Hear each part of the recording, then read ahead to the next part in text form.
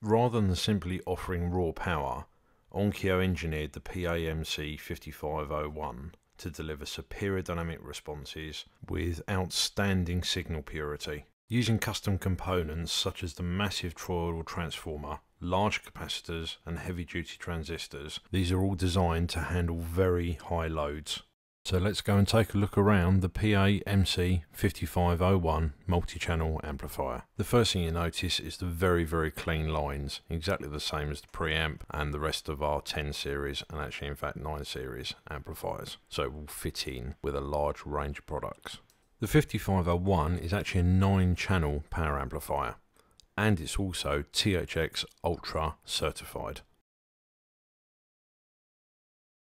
The PA-MC5501 is actually rated at 220 watts per channel, so it's 9 channels at 220 watts each into 6 ohms. Partner that with the THX Ultra 2 certification, you're guaranteed to be able to fill a room up to 83 cubic meters or 3,000 cubic feet to reference level as the director intended. Now we're on the back panel, so let's take a closer look to see what we've actually got on the back of the 5501.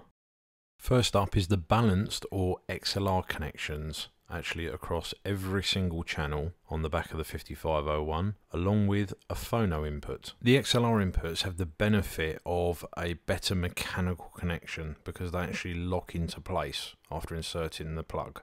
There's also a convenient input selector switch. Now you need to make sure you've got this in the correct position, whether you're using the phono connection or the XLR connection. And it's very simple. Up is for XLR, down is for phono. If you've got long signal runs between the preamp and the power amp, then it's probably more advisable that you use the XLR or balanced connection. If it's going to be very close to the preamp, then it's not really going to make a difference whether you use the phono or the XLR.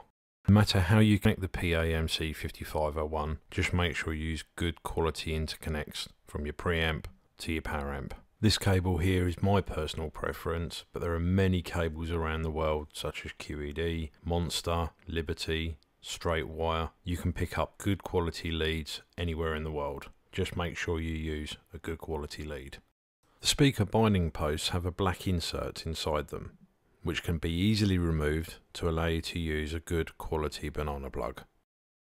Also located on the back for a convenience feature is a 12-volt trigger that you can run from your preamp, but if you don't actually have the trigger, you can use the auto standby, which once it's turned on, if the amplifier doesn't see a signal for 30 minutes plus, it will actually switch the amp into standby itself. And lastly is the speaker impedance switch. If you're using 4 ohm speakers, make sure it's in the 4 ohm mode. If you're using 6 to 16 ohm speakers, make sure it's in the 6 ohm mode. Well, I hope you've enjoyed this video on the PA-MC5501, and I'll see you soon. Take care, bye bye.